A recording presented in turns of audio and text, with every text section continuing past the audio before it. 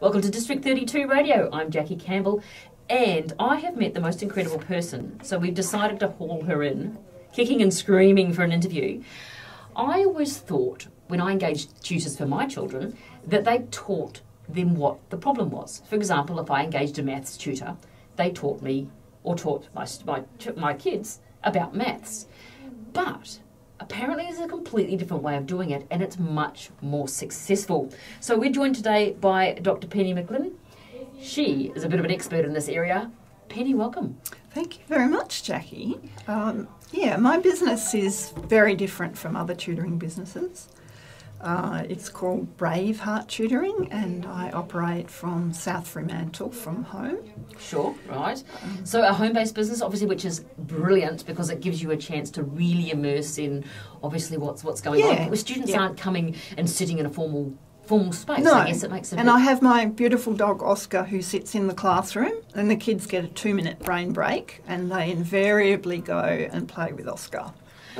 Which is actually very helpful because it calms them down and gets them very receptive to what I have to say. Okay. So it's interesting. So what makes Brave Heart Tutoring different than perhaps what I've experienced with my children in the past? Yeah, Brave Heart basically teaches 3 different things. The first one is kids at school have a lot of information just thrown at them and they have no idea what to do with it. And this first occurred to me when I was at home with young kids, and I was doing tutoring, and I went to tutor a biology student, and I said to him, "Where are your biology notes?" And he had a whole wall full of pigeonholes, and he just got his hand and he waved it across the wall, and he said, "They're all up there." And to me, that was like a light bulb moment because it was a picture of his brain. He had no idea what to do with these things. Right. So I developed a lot of activities that would help children learn how to learn and turned that into a program which was used. I was working at MLC across all Year 8 students in science and was amazing success, and kids got improved results. So that was done at school, and I used that study as part of my PhD in learning strategies. The other students I teach are kids with diagnosed learning difficulties, so dysgraphia, dyslexia, ADHD, all those sort of things. Dysgraphia, what's that? Dysgraphia is where a child can't actually write properly. And I had a student come in recently and with dysgraphia, and I use a tracing app, and then they write in the air, and then they write on paper. And after 2 sessions, the mum came in and she said, "I've been paying therapists years to get this result, and you've done it in 2 weeks." Fantastic. And that's because you do things differently? Yes, do things very differently. For instance, the posture, you get with dysgraphia, you get the grip right on the pen, and you get them sitting up straight so that they can do an arm swing calmly, and their writing just goes ballistic. It's amazing. Wow, okay. Sorry. Because these days we just have a tendency to elbows on the corners of the chairs and tippity-tap away. But yeah. You do need writing at some point. Absolutely. Somebody used to tell my husband that. Yeah. My daughter describes his writing as the accidental scratchings of an epileptic chicken. And to be honest, she's not too far from the truth. But it does. Okay. He writes in capitals because he can't actually physically write. So yes. that we'll send him along. He's left-handed. What can you do? And the third one, which is very different from any other tutoring business, is I work with kids who have anxiety and low self-esteem issues. Okay. And I have a number of activities that I do. So all in all, I've got like a menu of 60 different activities, and for each child I just pick out the appropriate activities to do with that student. So each kid gets an individualised learning plan. Right. Well, it doesn't sound like you're teaching kids to read, or you're teaching them how to tackle their maths problems, or what to do in science. Surely, isn't that what a tutor is supposed to do? Yes, I do all of that. I'm a secondary science teacher. Right. So I can teach from year 1 to year 12, and I have the capacity to teach maths and English, and also science, of course, being my content area. I'm able to help up to Year 12 in science, perhaps with English probably to Year 8 level, but most parents want the learning to learn. Right. That's the biggest thing. It would seem to be an assumed skill. I mean, as you said, but you just throw information to. I mean, I've had some fantastic teachers in my time, but they sort of throw information out and they say catch. Yes. And then the kids are supposed to work out what to do with it next. Exactly. And if your child doesn't know how to play catch, that sounds like fundamentally the problem to be tackled first. Yes, and it is bizarre that they don't teach it at school. They don't teach how to learn at school. And in my research, I surveyed 280 science teachers, and 90% of them said that they really would like to do it. It needs to be done, but we don't have time. The curriculum is too full. So I assume that applies across most subjects. Right.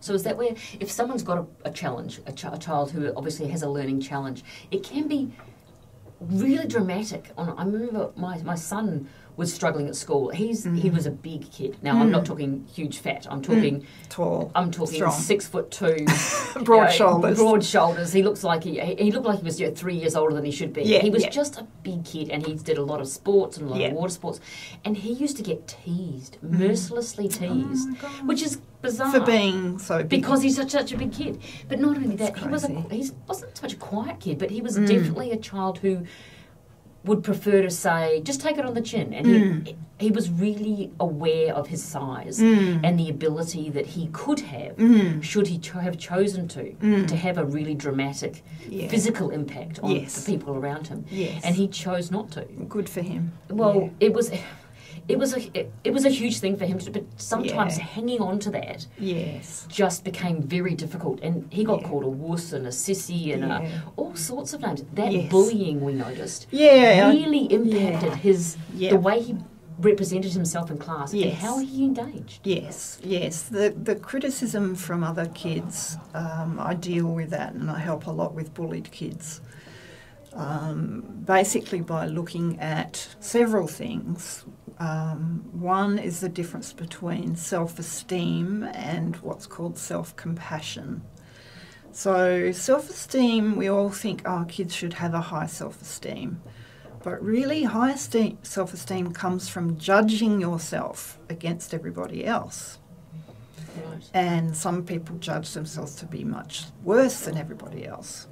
Whereas self-compassion takes the approach that, you are actually an okay person, and you've got to look after yourself. So that negative critical voice, you have to stop it. And I do this with diagrams. The kids draw their representation of a negative critical voice. And sometimes it'll be a monster, sometimes it'll be a campfire, and then we have the response, and they might draw a bucket with water, and they'll write in their responses to the bullies, and then they'll, in their imagination, tip the bucket on the fire. Right. And it works just like a charm. And they develop, a number of responses to a critical voice, which can be a real voice or inside their heads. And it's more often inside their heads with bullying. So that sounds like Brave Heart has a completely, almost, I've never heard of it, but unique approach to solving these fundamental issues way before they, which I guess in turn solves the ability to the fact that you can't add up and you can't take notes or you can't process information which is thrown at you. Yeah, so I do all the maths, and I've got a lot of websites that I use, apps that I use. I keep the kids really engaged. Every half an hour, as I said before, they get a brain break, which the research shows is really important. But the reason I got into tutoring was I was teaching at MLC. I've taught at a lot of private girls' schools, and I would introduce a concept, and then I would do this thing where everybody had to put their head on their desk and after I taught a concept, and they had thumbs up if they fully understood it, sideways if they partially understood it, and downwards if they didn't understand it. So the first run through, I'd get 2/3 understand it, 2 or 3 kids not understanding it, and the rest partially understanding it. Then I would get a student who understood it to go up to the board and reteach the concept. And the research is that students learn better from each other than from teachers. Right. So the student would redo the concept and heads down again, thumbs up, and you'd get 95% of them with their thumbs up. Interesting. And of course the child that then taught the concept has overlearned that she's, Exactly. or he, or she in this case, has got an additional confidence. Yeah. You didn't find that impacted the students with going, they didn't want to put their thumbs up because No. someone was you're going to make them teach it, or that the students were afraid to put their thumbs down because they didn't want to? No, because they knew that if they put their thumbs down, I would get the rest of the group to be working on an activity related to the concept just introduced, and I would take those 2 or 3 students and invite them to the side. I'd go and stand at one of the side benches with a big sheet of butcher's paper and say, would anybody like to come over and join me to run through these ideas? And they would come over, and it's amazing, one-on-one, it makes such a difference. But there was always the odd ones I couldn't reach. The ones with the learning difficulties, the ones who were really struggling, and that's why I decided to finish teaching and go into tutoring, so I could get to that 1% that I couldn't reach in the classroom. And hence Brave Heart. And hence Brave Heart, because they need to be brave. They need to realise that they're not up to speed on certain things, and they have to be open to change and development. And being up to speed on, not up to speed on things is actually okay. Yeah, and I'll have little kids come in that have got 3 or 4 diagnosed learning difficulties, and I develop really nice relationships with the kids. We are really good at putting labels on people, aren't we? Yeah. Okay. So if someone is obviously struggling with their children, they would like to look at perhaps helping in a different way, what is the best way that they can get hold of you, Penny? You can go to my website, which is www.bravehearttutoring.com.au. Facebook is, email is braveheart.tutoring@gmail.com, or by phone 0420 573 454. Okay. Well, I would highly encourage anybody who's listening to this who've got even a concern to drop your line or give you a call, because having a conversation with you, for me, has been really clarifying. And I think sometimes you just need to know that these things can be sorted. And from our conversation, you sound like completely the best person to start with. The other thing I'm doing is looking at Skype classes for kids out of the area, because there's a particular girl in Helena Valley whose mother is desperate. She can't find any help. So she's going to ring me, and we're going to try and organise a Skype session. Fantastic. Would love to hear how that goes. Maybe we can catch up again. Yes. That'd be great. Cool. Thanks, Penny. Okay, great.